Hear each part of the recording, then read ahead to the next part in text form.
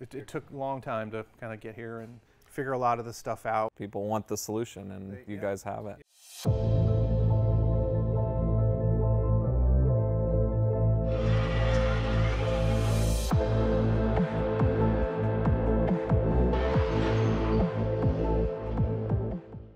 Welcome back to Team O'Neill. I'm Chris. We're still here in Atlanta, Georgia with SimCraft. And guys, I really want to learn more about your actual units. So you're going to take me through a little bit of what these sim units are and how you've built these and what is the difference between this thing and that thing. The flagship unit behind you here is what we call the Apex 6 GT Pro. Apex 6 GT so Pro. The Apex is the product line, the model number, or model name I should say. The 6 represents the degrees of freedom on the unit. There are 6 ways to move in 3D space, and an Apex 6 represents all 6 ways implemented into a system. So maybe take me through what is happening. How is this unit move? So this unit moves 3 rotations and 3 translations. So the rotations are roll, pitch, and yaw. And the translations are surge, sway, and heave. So this unit moves in all possible directions. All the degrees of freedom are independent from each other. And to nerd out on you a little bit, our philosophy is actually based in physics. There's a discipline of study in physics called rigid body dynamics. And this is centuries old information, and it talks about how a rigid body, like a car, moves through 3D space. The center of gravity, or the center of mass, is actually the origin of all the rotations of a car or an aircraft. There are other factors involved, such as aerodynamics, your setup and your chassis, your suspension, for instance, is kind of making some adjustments to where the motion occurs. But the center of mass is essentially the governing philosophy or the governing point of where rotations occur in a car. So if you think about like a formula style car, generally speaking, the driver is going to be as close to the center of mass of the car as possible. Right? Comes right down the middle of the car. Of course, the distribution of mass of the car in terms of front engine, mid-engine is going to dictate how far back in the car the lateral axis is, and of course yaw coming down vertically, but they all intersect. It's called a mutually perpendicular axis when you have X, Y, and Z intersecting at one spot. That one spot is the center of mass. Got it. Okay, so the philosophy that we take with our simulation equipment for motion is to recreate those same relationships and the same principles, except the cockpit is the rigid body. So the cockpit in its visuals and the seat and the human being, the driver, the center of mass of the cockpit is the governing location for where the motion occurs in a SimCraft application, which is one of the reasons we believe that our acclimation period for our equipment is near zero, and the adoption level for humans, lots of different humans, is very high because it moves the way rigid bodies move. Degrees of freedom are independent from each other in this concept as well. Closest thing to reality. The closest thing to, there's only one way things move in Earth physics, and we try to follow that principle as close as possible. So this is your peak. This is product. the peak. There is no 7th degree of freedom. So this is all. We're not in the Matrix yet. No, right? not in the Matrix. No. Perfect. But so essentially, the cockpit environment is now the thing that is sort of the variable, right? So the chassis itself, to support the motion and create these independent degrees, is the motion solution, but the cockpit is where your audio, your visual, all of your controls are, your seating and all your cockpit controls and all that kind of thing. So how did you do that? Like, how did you wanted to keep the center of mass as the focus, right? Like, how did you, what's the actual mechanics of how you made that happen with this unit? Well, so the center of mass is roughly in the location of this axis here, which is serves as both pitch for rotation and sway for lateral side-to-side translation. It's roughly in this space, so you account for all the weight in the sim, and of course humans weigh different amounts, and we all have different distribution of mass on our own bodies, so it's an approximation. But one of the key things here is if we were to take this actuator off right here, which controls the pitch motion, if you put a human being in that seat, you can move pitch with very little force, because equilibrium means being able to move things very easily, ultimately, right? So you got your mass here, you've got a lever arm all the way back to this point, and it's very little force to actually move the unit. And every degree of freedom sort of follows a similar concept. Okay. So the weight's supported. You got a bearing on this side, you have a bearing on the right side. That supports the mass of the cockpit and the user inside of it. Okay. So the bearings are doing the work. Of course, the framework around the cockpit is supporting the bearings. Of course, you need both in order to accomplish that. Okay. From there, you have a bearing underneath this frame here. We call the yaw bearing at the bottom there, in the middle of the center of the cockpit, which establishes your vertical axis up through, intersecting this other axis here that comes through the cockpit, straight up to this bearing, creating a vertical axis. Okay. And so once again, load is supported on these bearings. Right. That's a slewing table on the bottom there, and it's capable of supporting 2,000 pounds roughly, and can be oriented in different directions and still has the same support that it would in a horizontal fashion as it sits. Slewing table? Slewing table. Please define. I'm not sure what that means. Well, it's essentially designed to have a distributed mass. It's a bearing that is, this one actually happens to be relatively small as slewing tables go, but it's a variable diameter. This one is roughly 5.5 inches or so. Okay. And then the idea is the wider you get, the more mass you can support. Depending upon how much load is distributed off the slewing table would dictate sort of the size you would need, of course the weight you're putting on it. Okay. So it's meant to, hold weight, hold a load, but also distribute it across a pretty wide area. And so, last but not least, is the roll frame that goes all the way up and around the unit here.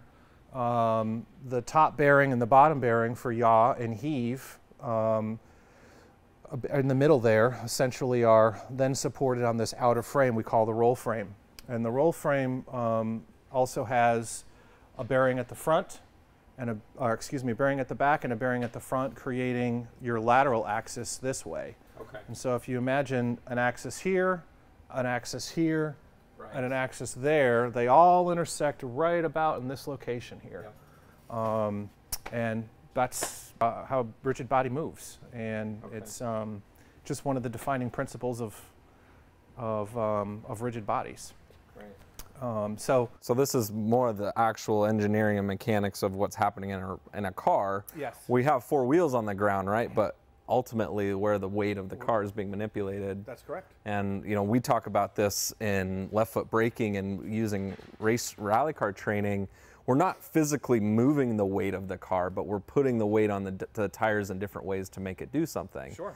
You've done this with a simulated unit, but that's the same concept. You actually just took what's happening in a real car and actually put it in a simulator. And yeah, so there's other ways that people achieve motion, right, in a sim, but this is really the only way cars move. This is the real simulation. So we feel like this is the highest fidelity that you can achieve because we follow the various principles of moving in sort of a generic fashion, or what the generic laws are of all rigid bodies. Right.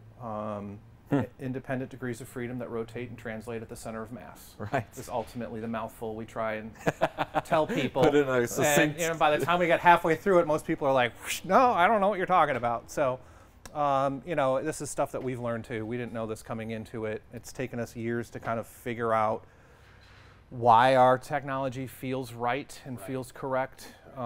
This is a bit of sort of backwards learning. My father is the one who came up with the idea of using a 3-gimbaled approach because he wanted to build something low cost. Right. But it turns out he accidentally discovered that this is the way you should actually build a motion sim. Right. Similar to Tim O'Neill and the way Tim built our curriculum, he did it. He kept doing it by mistake, right? Yeah. Like trying to teach adults how to drive a rally car. They need less classroom. They need more classroom. They need, you know, all these little variables and differences, and that's how we came to our curriculum. And it's very funny how it's similar with what you've done here with this business and your product. So all these actuators are what are actually creating this sim, right? The motion, yes. The motion simulation. Yep, there's one actuator per degree of freedom, truly independent. So the mechanics are separated for an independent system here, and then you have an actuator per degree of freedom. They're electric actuators. Most people don't believe me when I tell them this, but I'll go ahead and say it anyways.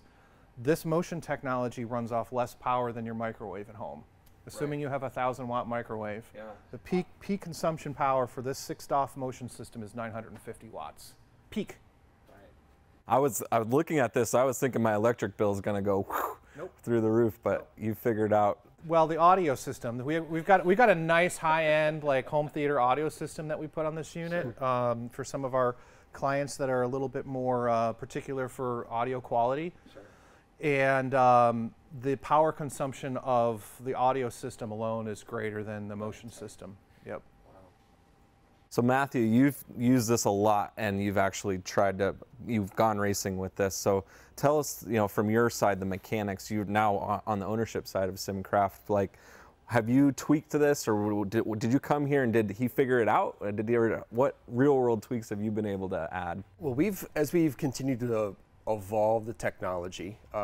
When I came on board, we were just 3 degrees of freedom. Okay. So as we've continued to add the layers of the real world motion application, one thing we've always tried to maintain is the aspect of the definition of simulation. The recreation of a system or process over time, which is why we've not swayed from the real world physics approach and parlayed that to this simulated environment approach. But putting damper technology on the equipment to make it respond a little bit more rigid like a real car does. Some of these enhancements have really changed the type of finesse that you can do within the motion profiling.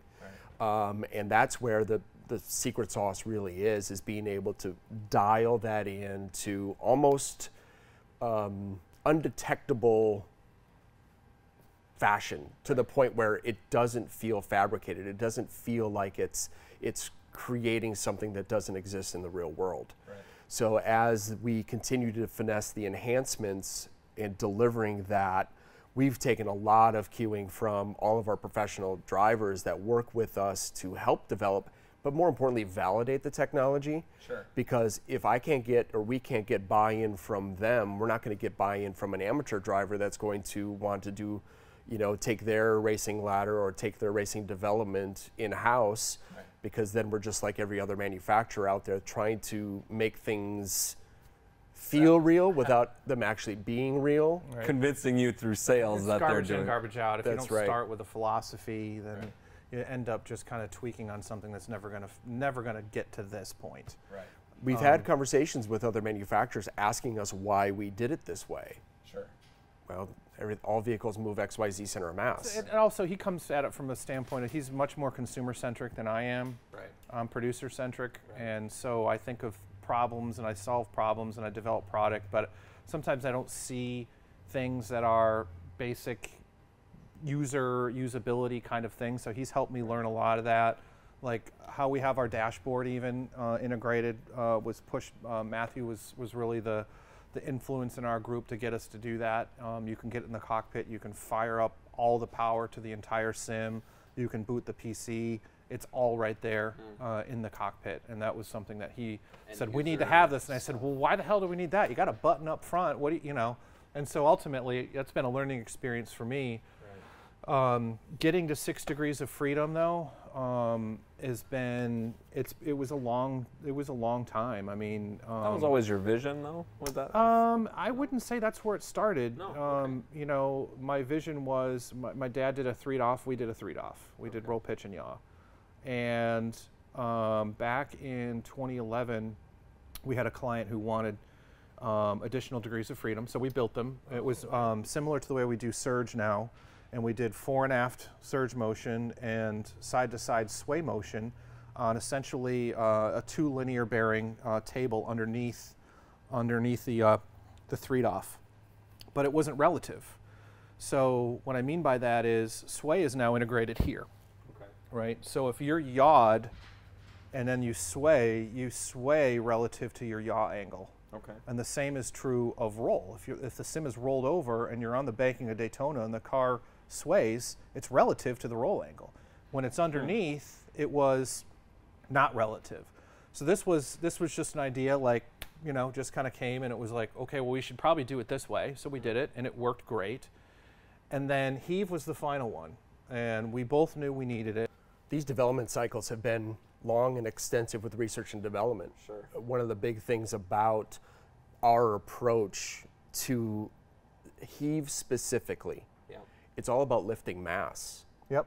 And in the other applications, you'll see very robust and beefy actuators that are lifting the entire mass, specifically in the Stewart platform. Yep. So some of those equipment you need 3-phase power. They'll need a monstrosity of a room to be able to facilitate all of these items.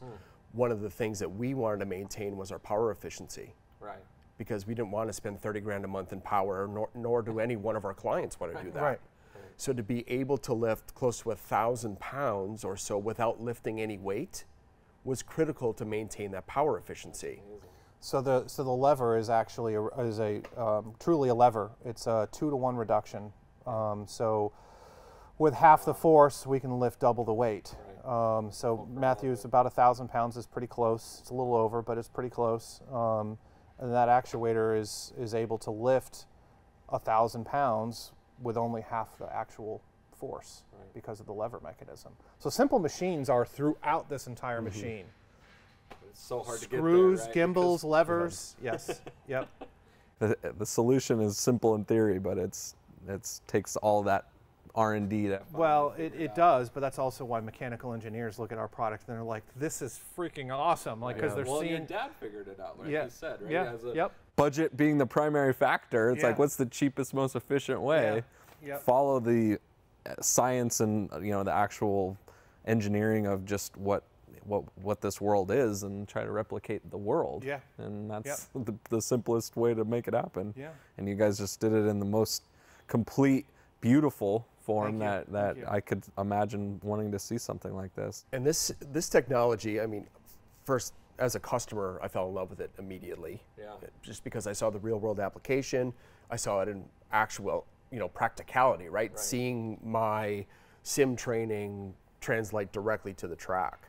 Right. That was critical for flipping your mindset of like, oh, there's something pretty valuable here. But the big thing, by the definitions and by the reality of the real world, if simulation truly is the recreation of a system or process, then with independent degrees of freedom like the real world application, and full motion meaning 6 degrees of freedom operating in that fashion, then this approach is really the only true simulation technology out there. Right. By definition. By definition. Yeah, So that makes sense. all of the other 6 degrees of freedom units in the market have dependent degrees of freedom. Right. They're all linked. Tire model, right? Like, to me, if I was thinking of it, I would think 4 points on the ground like a tire, right? And then you're not being true to the center mass problem, right? And so, like, Yeah, there's some competitors of ours that have tried that, and if you go drive them after driving this, you come back and tell me which one's correct. Right, and It's just from a trial like, and so error in other words, it is about, like, we can talk all day long about science and physics, Right. but what really matters is the person in that seat feeling that connection, Right. right? I think when you were in the seat earlier, I believe I heard laughter. Yes. And laughter to me is a sign of acceptance. No, I and completely agree. and so one of the things that we get to do with this equipment is we get to witness that all the time. Right.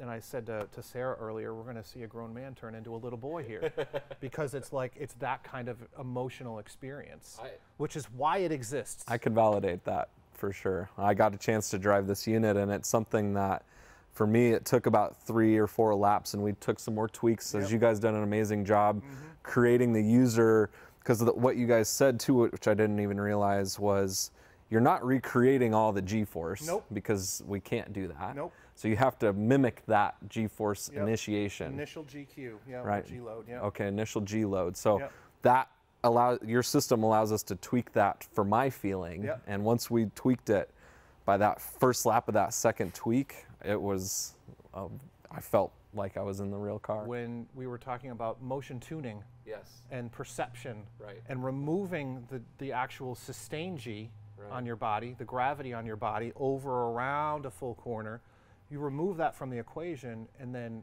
your perception is different than Matthew's perception. So Matthew drove the unit before you did, and he's like, this feels good. And you got in, you're like, it feels pretty good, but I need a little more of this. That's what we're talking about. And you gave your customers the option to have that with this tool. And the next video we're going to do is we're going to talk about what you need to do, what you need to think about when you're buying a unit. But we're going to keep looking at these units with you.